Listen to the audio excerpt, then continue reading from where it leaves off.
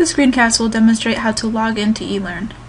This is for instructors only, as students are to log in through the student portal. Type elearn.bbc.edu into your web browser, and you will come to this site. In the upper right-hand corner, click Login, or click the blue Faculty Login button. Type your username and your password, and click Login. If you forget your username or your password, click Help Me Log In. Supply your email address. Click OK, and your password will be sent to you via email. Thank you for watching.